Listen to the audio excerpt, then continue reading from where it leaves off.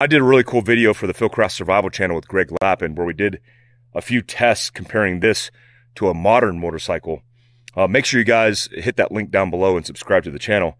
This particular bike I got from a guy in Salt Lake City who was buying a whole bunch of surplus stuff. He bought this from a sheriff's department in Texas.